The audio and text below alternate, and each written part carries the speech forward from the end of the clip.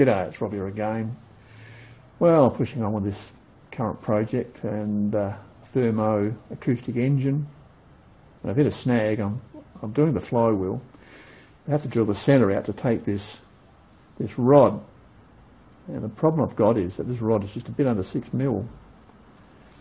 And I haven't got a drill the right size. We've got lots of drills. I must have about 100 drills, and I've got some that are just a bit bigger, and I've got some that are just a bit smaller. But neither of them are close enough, and my end mills are the same. They're exactly 6 mil. They're no good.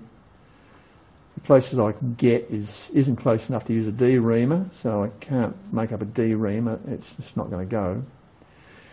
So it's brass, so you can't grind it out with a stone, and you can't grind it out with a diamond burr either. It will clog it up, which is what I would normally use, a diamond burr. Of course, I'm normally working in steel. So I'm going to try using the HILDA with a ball head burr in it, carbide burr. Now, a ball head should basically work like a round nose cutter. I wouldn't try and use a cylindrical one because I think that would be asking for trouble. So I'll use a ball head, and with a bit of luck, I can open this up with the HILDA so the shaft goes through. Anyway, this will be the first time I've tried it on brass with a carbide burr like this. So you can come along for the ride and just see if this works. It's just a quick and dirty video, just for a bit of interest. Right, you can see I've got the HILDA set up with a 3mm ball-headed burr. I didn't go to a 6mm because that'd be a bit too coarse. This is going to be a very fine job.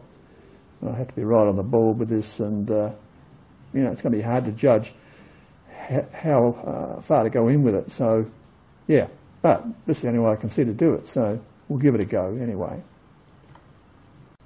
Okay, I won't reverse the chuck because I've got to feed in. If I reverse the motor, the thing's going to feed the wrong way, so we just have to go the normal rotation. Oh, let's do this.